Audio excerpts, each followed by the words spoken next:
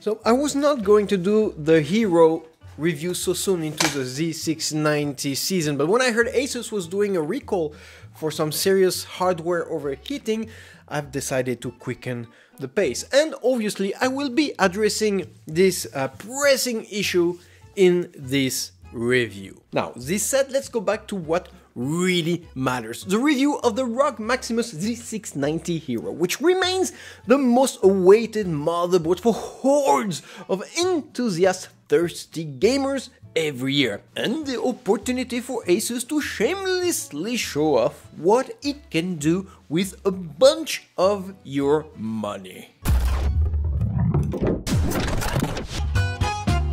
So, the Maximus is ASUS' more expensive, enthusiast-friendly, wealthier family of Intel motherboards, and the Hero, it's, well, very expensive entry-level. I mean, it will cost you no less than $600 before taxes to get one of those puppies. But thankfully, this year's Hero comes with a bunch of technology jump and really cool feature, which almost makes it worth it. Almost. Now, starting with the obvious. We are dealing with a 6-layered ATX motherboard, great and adequate to insulate PCIe signaling and therefore properly operate PCIe 5.0 enabled motherboard. But at this price range, I did expect 8 PCB layers to further this board durability, and especially knowing that this Maximus Z690 HERO is a particularly bandwidth-hungry motherboard. Design-wise, this year's HERO is like nothing I have seen so far. ASUS really worked on its bling. The jewel-like ROG logo placed on the heat shield looks absolutely great. But most noticeably, we got this gorgeous, beautiful LED screen covering the entirety of the back I/O heat shield. Sharp and clear, it can produce several ROG-inspired animation, and for once, they are not too tacky. Overall, ROG managed to produce the most attractive Hero I have seen so far, yet keeping its sturdy, heavy-duty feel to it. So yeah, definitely a big aesthetic kudos to ROG for this. CPU socket-wise, our Maximus Z690 HERO is powered by the brand new LGA 1700 CPU socket, supporting both 12th and 13th generation of Intel Core processors. That is 500 more pins than on its LGA 1200 predecessors, explained by both a CPU core jump and the introduction of new bandwidth standards and requirements with the arrival of DDR5 memory and PCIe 5.0. But obviously it also does mean that this CPU socket is not backward compatible to previous generations of processors, which kind of suck. Talking of which, we have this brand new PCIe 5.0 standard, meaning that our Maximus Z690 HERO is juggling no less than 3 different PCIe standards. First, we have the PCIe 3.0, which delivers 1 GB per second per PCIe lane, PCIe 4.0, which doubles that, and now PCIe 5.0, which redoubled that to 4 GB per second per PCIe lane. A lot of extra bandwidth yumminess, which for once will actually translate into performance gain, as I will show later on this review. Now, VRM-wise, the Maximus HERO kicks this Z690 season in all beauty. We've got 21 90 amps power stages organized in a 20+1 direct phases configuration. This is a total of 1890 amps, 1800 of which are CPU centric. Obviously totally unprecedented for a Hero motherboard and about a 40% jump coming from its Z590 predecessor. And of course I'm tempted to say it is overkill, but to be absolutely honest, it is explained by the fact that the Alder Lake processors are much more powerful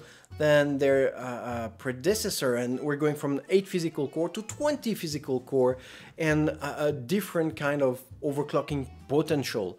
So yeah, it is a lot of power, it is a lot of amps, but in our case it is put at good use. Now, close to 1900 amps is also an unprecedented amount of heat, but the Maximus Z690 HERO absolutely kills it when it comes to keeping things cool. I mean, first, having that many power stages helps spread the load all around and avoid heat spots, but most importantly, we have a state-of-the-art 2 stages VRM blocks linked by a copper heat pipe, keeping an even heat spread on both blocks. The Eastern VRM block is not only the tallest I have seen, but it also features 3 protruding ringlets, which discreetly and substantially increases its radiating surface. The main VRM block is no less impressive, featuring one of the largest metal I/O radiating roof I have seen on a board. The result is a paradox featuring both the most powerful VRM I have seen and the coolest one as well. With a severely overclocked i7 11700K, the VRM stayed below 45 degrees Celsius,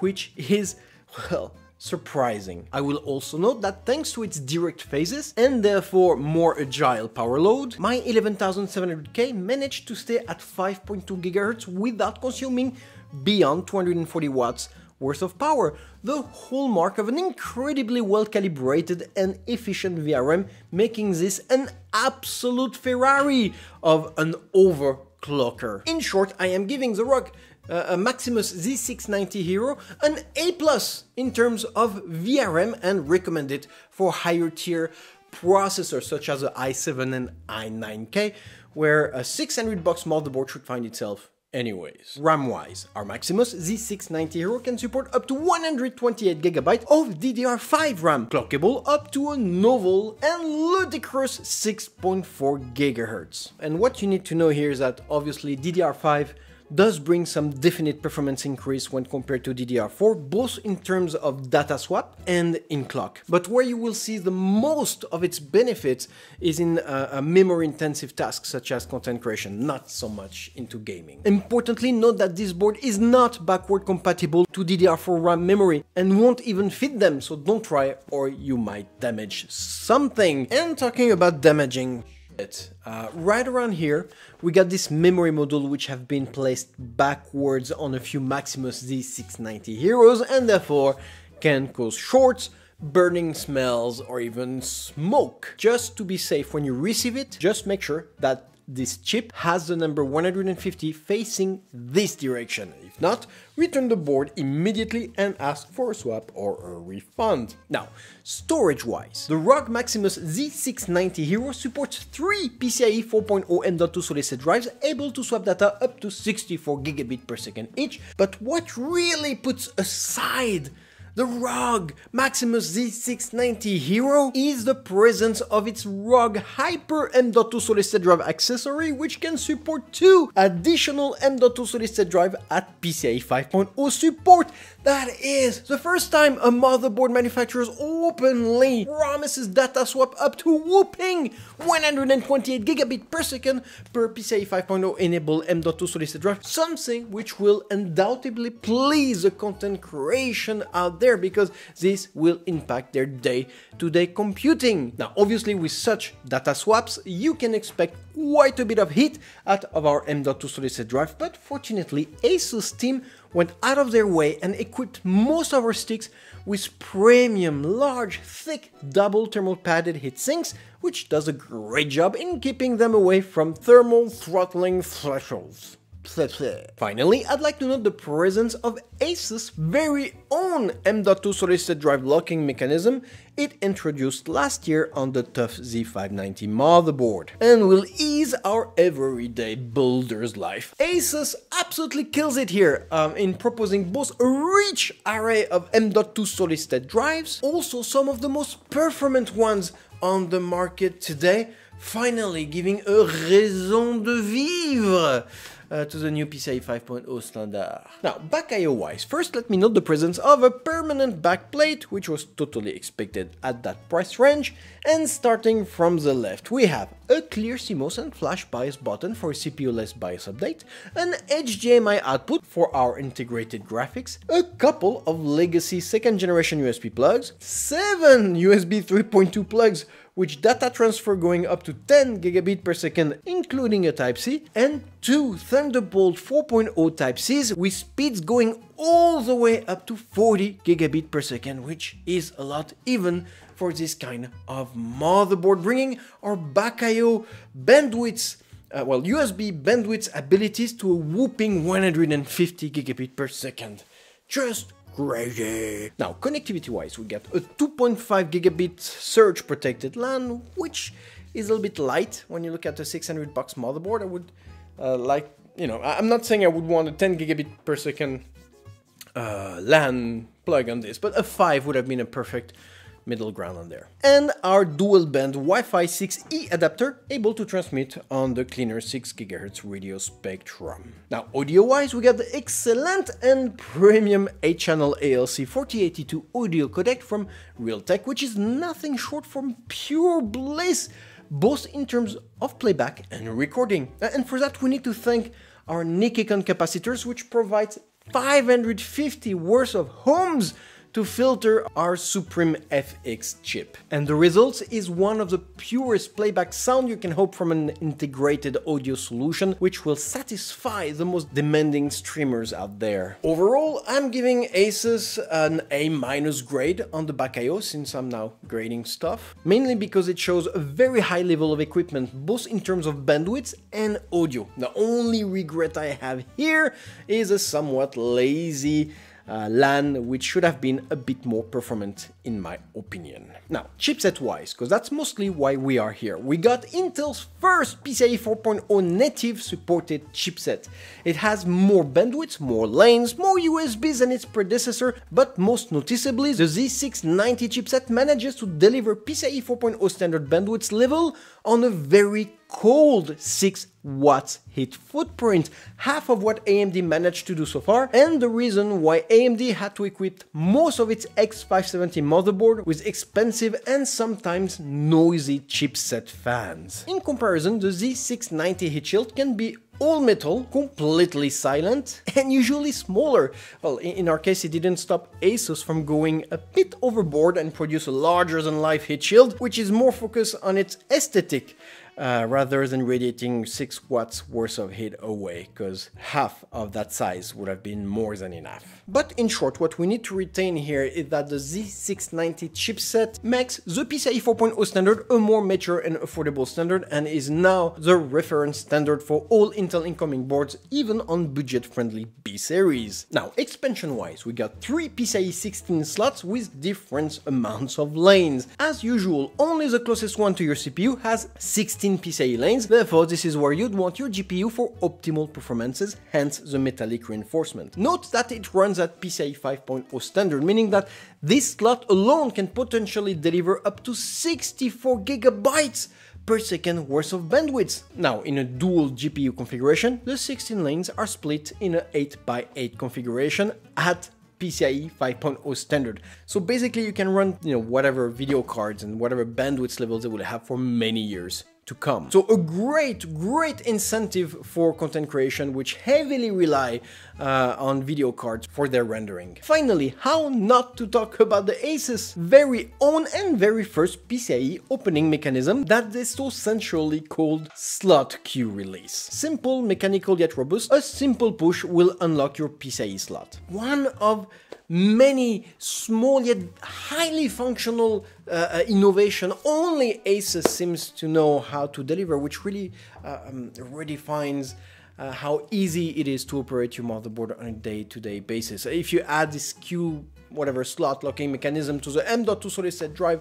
unlocking mechanism, those motherboards are getting really comfortable to use. Now, front panel connector wise, well, here nothing really new. We got our usual 2 USB second generation front panel connector, great for monitoring, 2 90-degree angled 5 gigabit USB third generation front panel connectors, and our 10 gigabit Type-C, all of which were fully expected at this price range. Now, cooling wise, we got a rather generous 8 PWM fan connectors, including 2 water pump connectors, thank you very much. Obviously more than enough to support the most ludicrous cooling systems, including dual loop custom water cooling solutions. Now, troubleshooting wise, aside from the CMOS and BIOS flashback button we saw earlier on the back I/O, we also have our first aid easy debugger here to signal the main stages of our boot, and our Q error screen to help us refine our troubleshooting experience.